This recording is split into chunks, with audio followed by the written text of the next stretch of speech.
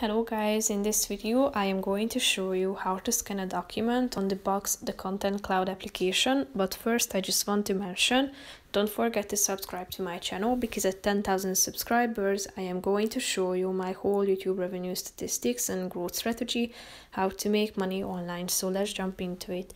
First of all, open the application on your phone.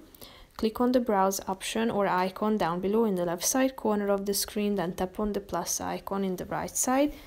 Click on scan document and then you should position the document in view you would like to scan. Tap on this button down below and after you are done, drag near corners to adjust and click on the keep scan button.